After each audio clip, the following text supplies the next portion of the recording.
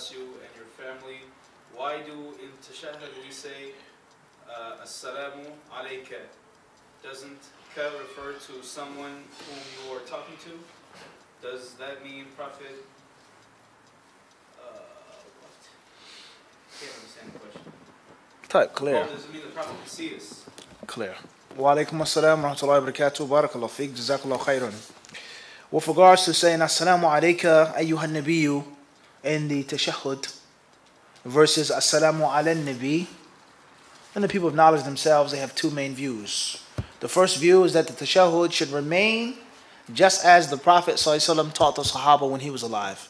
And that was to say, Assalamu alayka, O Prophet.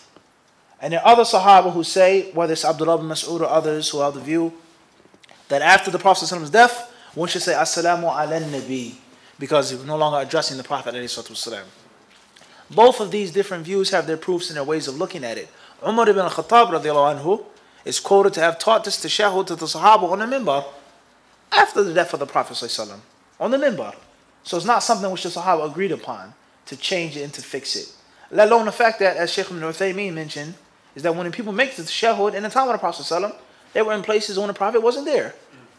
And the Prophet ﷺ didn't have supernatural hearing, nor did he have supernatural sight. So they say that the tashahud should stay just like the Prophet ﷺ taught them. It doesn't mean that the Prophet can see the people. No one ever said that.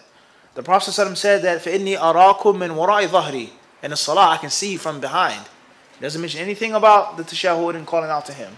Now, the last thing I want to say in this brief answer is that perhaps this is from the problems that are brought up by people who wish to worship graves and call upon saints and call upon dead ancestors. And they say that the Wahhabis, you do the same thing. Because in your prayer you say, Assalamu alayka ayyuhan nabiyyu wa rahmatullahi wa barakatuh. You're calling out to the Prophet who isn't alive according to your Wahhabi creed. So why isn't it shirk? Why isn't it istighatha bil amwat wal ghaibin?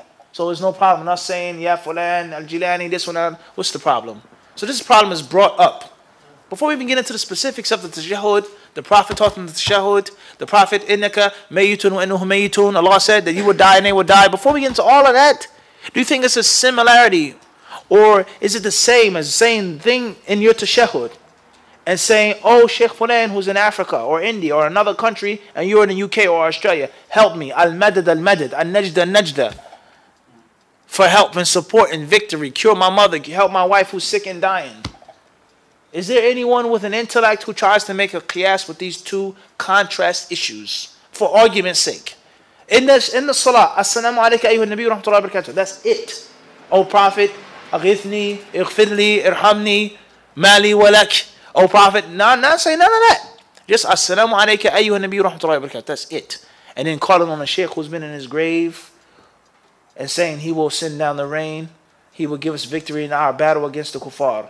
Is any aqil, any intellectual would ever try to make the comparison between these two for argument's sake that has even nida to the Prophet ﷺ? Alright? So that's totally false. What's important is, the last thing I'll say is, one of the worst things that has befallen the people of hadith is listening to the doubts of the people of batil.